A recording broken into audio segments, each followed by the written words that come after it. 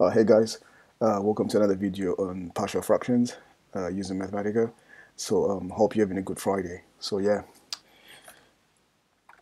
what I'm going to start off doing is assigning a variable to the function. So function will be, I'll call it y, and then there'll be 2x minus 4, and divided by x to the power 4. So minus 3x squared plus 1. So that's for function y. And then I want to convert that to partial fractions. So our part and y. So here we are.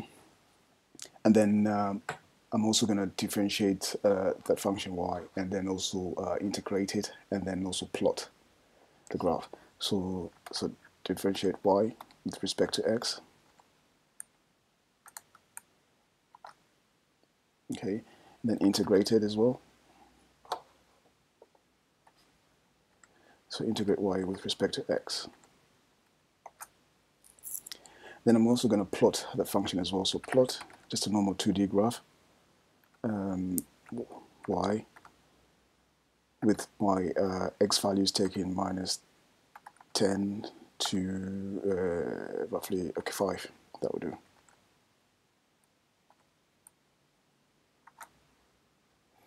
So that's the plot of that graph of the function.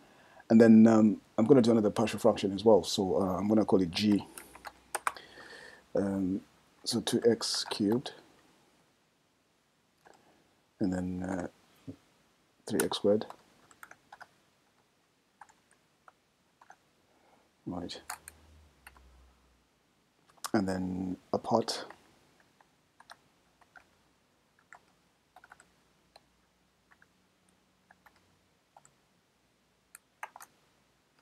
So that converts that to partial fractions.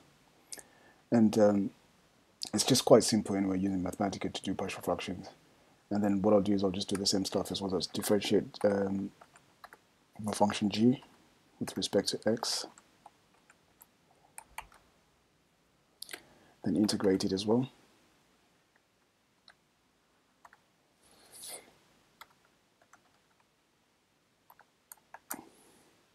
And then plot the function as well.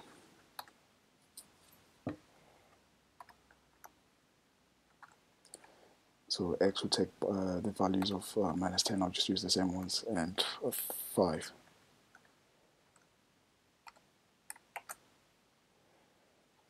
It's a cool plot. Okay, yeah, so this was just a quick tutorial. When you want to do partial fractions, this is the function that you'd use, that part. So that's the syntax that you'd use for converting functions into partial fractions. Okay, so hopefully this was helpful. So on a lighter note, enjoy your Friday.